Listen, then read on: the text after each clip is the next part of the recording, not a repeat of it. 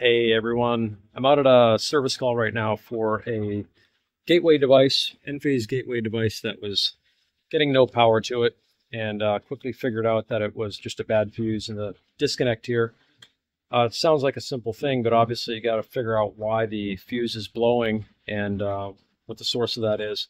Turns out they used 30 amp fuses, which was appropriate for this installation, but they used a fuse reducer in a 60 amp fusible disconnect to get down to a 30 amp fuse.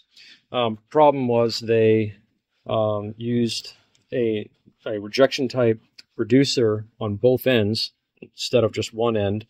So they obviously didn't know what they were doing, and it looks like this bottom part is completely loose, if you can see it. So it was arcing and heating up, and eventually this fuse blew. And you can see it's a little bit discolored, so the copper on the end of the fuse there is all discolored. And that's the source of the issue. It really was unnecessary to use the fuse holders. If this was designed to use a different fuse, like I'm going to pop these 35 amp fuses in here and everything's going to be fine. The wires are actually substantial enough for a 60 amp fuse here, so I can use anywhere from a 35 to a 60 amp fuse in this fusible disconnect and still be code compliant.